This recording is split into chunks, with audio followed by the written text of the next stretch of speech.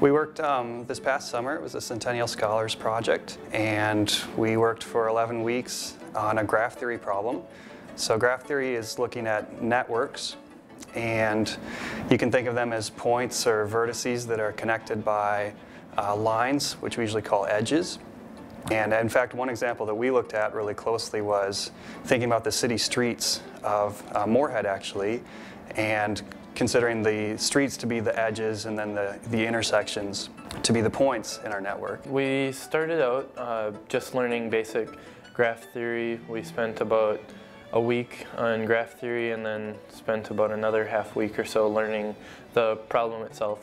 And we were particularly looking at the firefighter problem, where something undesirable is spreading through the network. And so it's called the firefighter problem because it's usually fire that's spreading through some geographic region maybe, and then we're trying to contain that fire as best as we can in the network.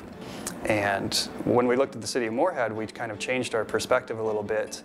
We still had something spreading through the city, but it was floodwaters, assuming that we had kind of let the Red River rise a little bit too much, and then we're trying to contain how it was going throughout Moorhead. And then we did some of our own variations.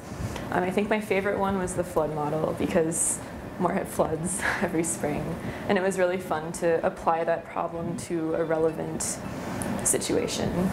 I enjoyed taking numbers and doing the theory side of math as well, but it's kind of fun to be able to then explain it. Like when my family asks what I had been learning about, I can explain to them, and if they don't necessarily understand the theory part of it, the nice part with graph theory is I can draw a picture and show them exactly what we've been doing, what it means, so it's fun to have that applied side of it. We kind of focused then once the summer was done on writing up the results that we had and preparing for the public presentations that we've had this semester. We got to do a poster session at the state capitol, and that was neat to get to meet with representatives and show what we're doing and get to represent Concordia. So yeah, it's been a really good experience.